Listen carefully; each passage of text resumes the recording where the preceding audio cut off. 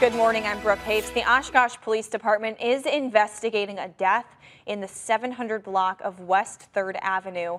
A fire occurred in the storage units at that address around 9 o'clock last night, and a person was found dead inside one of those storage units.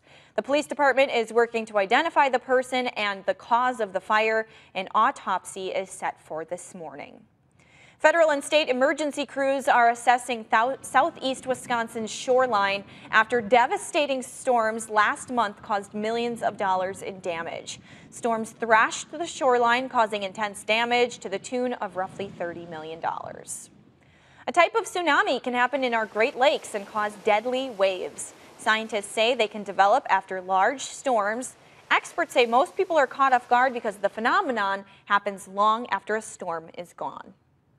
There's a new plan to honor Packers legend Bart Starr. A bill introduced in the state Senate would rename a bridge in his honor.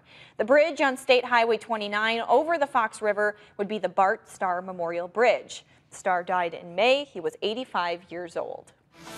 I'm meteorologist Michael Fish with a cooler day, though there's not going to be a lot of wind, so actually we'll feel all right this afternoon. Now, later tonight, notice more cloudiness to the south and east. Well, with those clouds into tomorrow morning, you might see a couple flurries out of those or even a little bit of light snow. All depends on the track of the system. Many models keep it south. There's one that still has just a little bit moving on through to the south and east. Otherwise, today, 25 degrees. Without much wind and some sunshine, it actually shouldn't feel that badly out after kind of a coolish start. That slight chance of light snow or a couple flurries, mainly to the south and east as we head through the overnight into tomorrow morning. That's not a guarantee. 32 degrees.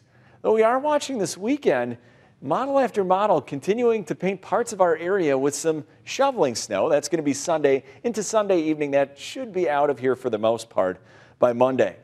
Now, as we go through the next 7 days, there's that Sunday, and then going into next week, still not that cold, though it does look like it could start to get more active around here, so we'll keep an eye on it for you.